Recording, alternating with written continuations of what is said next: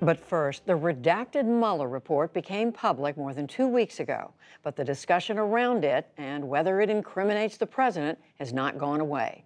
William Brangham has the latest on the fallout. That's right, Judy. Yesterday, a group of former federal prosecutors from all over the country published a statement online saying that, in their professional opinion, Robert Mueller's report makes it crystal clear that President Trump obstructed justice. It reads, quote, "Each of us believes that the conduct of President Trump described in Special Counsel Robert Mueller's report would, in the case of any other person, result in multiple felony charges for obstruction of justice."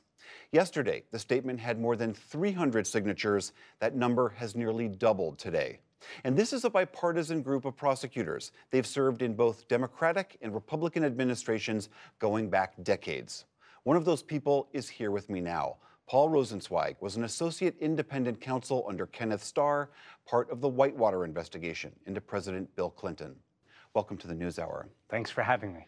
Help me understand what your intent was. Why did you sign on to this letter? Well, I can't speak for everybody else, but my personal intent was twofold. The first was kind of a public policy desire to cut through the summaries and the cloud of misunderstanding, and at least for myself, do my best to make sure that the American public understand what was really in the letter, that it actually did describe acts of potentially criminal misconduct so that they could appropriately evaluate President Trump and his conduct in their own minds. So that was the first part. The second part was more personal, which was I feel the burden a bit of intellectual consistency, if you will. I said much the same thing about Bill Clinton 20 years ago when I was working for Ken Starr, or thought much the same thing about it. And seems to me important, especially today, for lawyers to speak with consistency about the rule of law and apply it without consideration of party or partisan benefit. In the letter, you cite multiple instances, you and all of your collective signatories cite multiple instances of what you allege is clear evidence of obstruction. What are some of those examples that stick out to you? Well, each of us, I'm sure, has his own favorite, if you will. I could name a couple off the top of my head. First and most obviously, the president's apparent direction to the White House counsel to create a false record of an earlier conversation. This is Don McGahn. Don McGahn, in order to obscure and conceal the fact that he had ordered McGahn to see to Mueller's firing. At least that's how McGahn tells it. And then when that became known in the press, he ordered McGahn to write a false memorandum saying that that had never happened. McGahn refused. That's an effort to obstruct justice. It's an effort to tamper with a witness's memory in a way that, for me, meets the bar of obstruction of justice.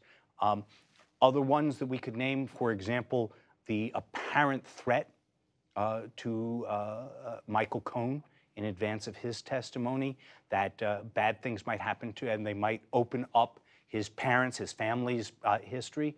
That's, again, an obstructive act intended, it looks quite clear to me, to cow Mr. Cohen and to dissuade him from testifying.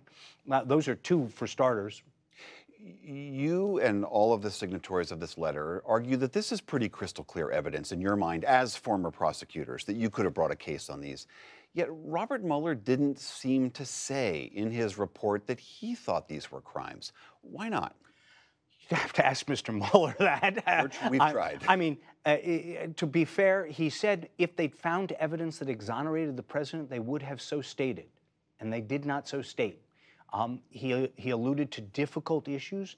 I assume that those are issues of legality, mostly relating both to the non-indictability of presidents under the Department of Justice's policy, and also probably relating to the fact that he knew that his boss, Bill Barr, had a different legal view of what constitutes obstruction of justice for a president, and so he was not willing to, throw a hand grenade in and have it swatted back at him by the Attorney General.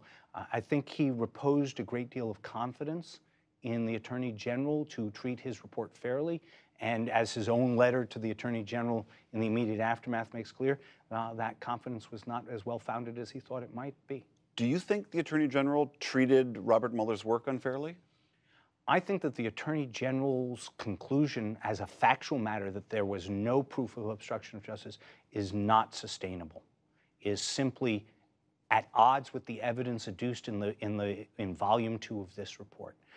I don't see how anybody who is a prosecutor and not trying to be the president's defense lawyer could look at that evidence and not say that this is sufficient evidence for which a prosecutor could, and the quote is, obtain and sustain a conviction. And that's from the federal principles of federal prosecution. And I think the evidence in at least 3, 4, some might say as many as 8 of these instances would meet that standard. Undergirding all of this has been this, as you cited, this longstanding belief in the Department of Justice that a sitting president cannot be indicted because it would so interfere with the president's ability to do his job. Do you disagree with that finding? You think a president could be and should be indicted if the evidence warrants? That's correct. I think that that is a policy of the executive branch that quite naturally is defensive of the executive branch of government. I'm not surprised that that's what DOJ's view is. I think it is wrong. It is certainly extra-constitutional, which is to say there's no such immunity in the Constitution, and the framers knew how to write immunities in. They wrote a speech and debate immunity for legislators, for example. It is based on policy judgments alone that it would be too distracting for the president to face a criminal charge. And while I am happy to acknowledge that that's real, that a president would be— It's a real distraction. Yeah, it would be a real distraction. It would be for any human being.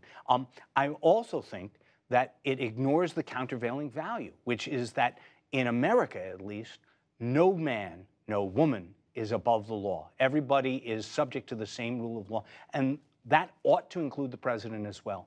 Otherwise, if the DOJ is right, then the president is a unique category of one, because they've already said the vice president can be indicted, governors, indictable, every cabinet minister, just fine. But the president, he's super special, and he gets to essentially a free pass, at least while he's in office. Paul Rosenzweig, thank you very much. Thanks for having me.